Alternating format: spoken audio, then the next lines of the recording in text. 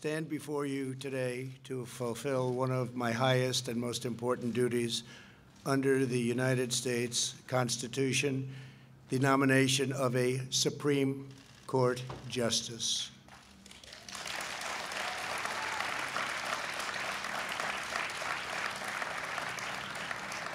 This is my third such nomination after Justice Gorsuch and Justice Kavanaugh, and it is a very proud moment indeed.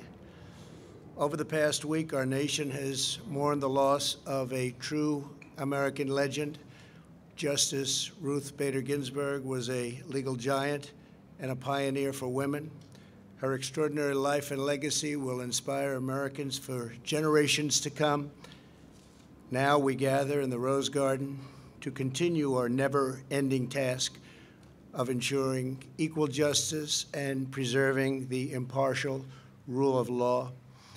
Today it is my honor to nominate one of our nation's most brilliant and gifted legal minds to the Supreme Court.